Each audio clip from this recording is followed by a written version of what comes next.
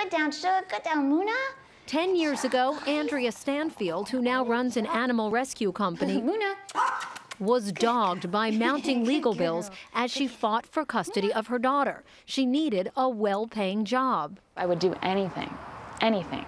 You know, what's the fastest way to get there before I lose my daughter or lose everything that I have? But most well-paying jobs required a bachelor's degree. Andrea only had a high school diploma. So the Ohio native lied on her resume, claiming to be a graduate of Akron University, which is actually called the University of Akron. Did you think about the consequences when you lied? Not really. I really worked very hard at putting the consequences out of my head.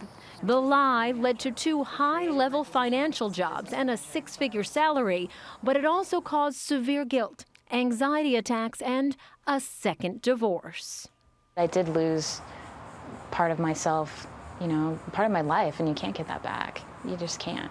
You know, I lived 10 years of my life deceiving everyone I knew. 3 out of 10 people lie on their resumes, according to experts. And in a tight economy with unemployment close to 10%, more job seekers may be feeling desperate enough to stretch the truth. We have seen a substantial increase in fraudulent resumes over the last 12 to 24 months. Greg Slamowitz's firm counsels businesses on the importance of screening resumes, but even his company was almost fooled last year until a background check raised suspicions about a candidate's degree and her diploma. At first glance, it looked good. On closer examination, 90 was misspelled, and Edmund Brown wasn't even governor at the time. You're foolish if you do not do a thorough background check on everyone. Hamilton University and Vanderbilt College are what we call well-known degree mills. These are fictitious institutions.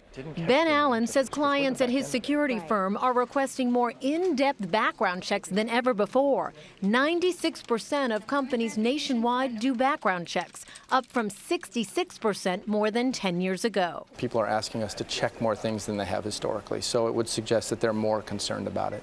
As for Andrea, after spending a decade looking over her shoulder, she quit her job before getting caught and turned her past into a cautionary tale. You might be able to pull it off for years, but it's just going to get worse and worse and worse. It's not worth it. Andrea says her actions cost her her integrity. And 10 years later, she's still trying to earn it back. Kelly Wallace, CBS News, St. Petersburg, Florida.